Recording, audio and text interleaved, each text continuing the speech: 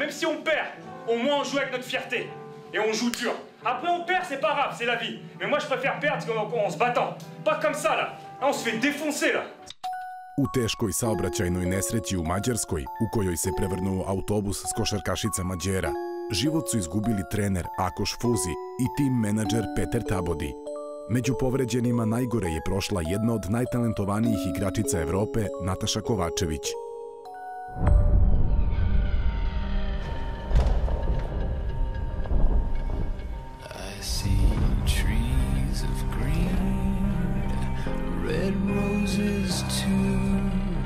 Ovo je mesto gde mi se promenio život.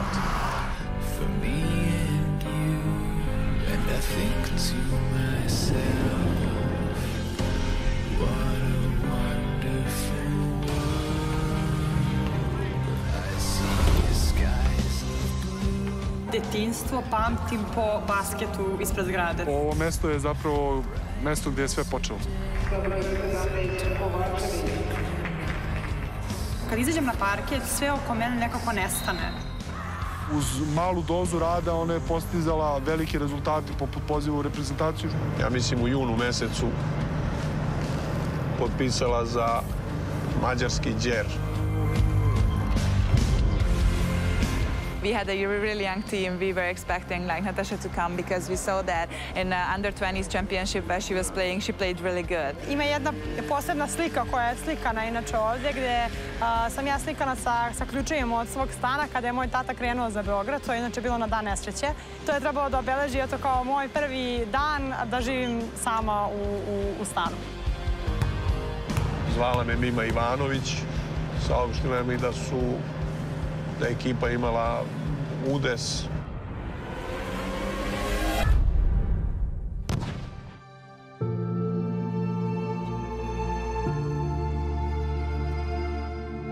It happened during the Eurobasket 2013, and I was already in Slovenia, and they told me what happened, and I was like, what are you talking about?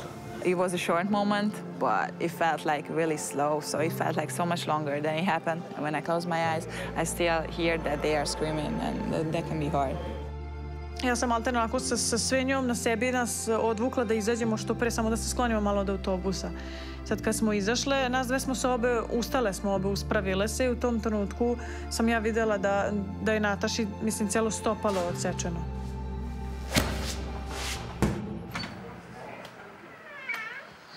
Dobro večer. 1:0. Samo ja da ubacim, a? Smatram da sam ostala živa i da je to ono što je najvažnije, a za sve ostalo znala sam da ćemo naći načina da se izborimo sa tim. Sve su faze kod nje bile mnogo kraće i mnogo brže. Iz nedelje u nedelju je mogu da se vidi određeni napredak i to je ono što je mene guralo. Bila je srećna prvi put kada je došla na trening bez štapa. Ušla je u teretanu i mahala rukama. So, I had a letter to give you from the French Federation. Thank you. Oh, you're very welcome. Thank you so much for the support. You know, it really means a lot to us. You have the same passion, love basketball. Yeah, thank you.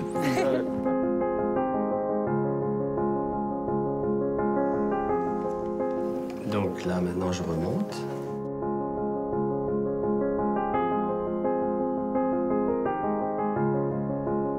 Čim sam stala na tu protezu, mene se javila ideja da će doći trenutak sigurno kada ću ja možda moći da se bavim sportom.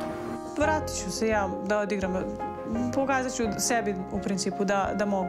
Nisam vidio mogućnost da će se to desiti.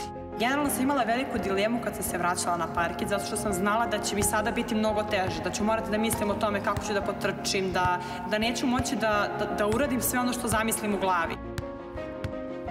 Prvi snimak koji sam snimio na treningu, zato što nije dozvoljavala ocu da prisustvuje treninzima.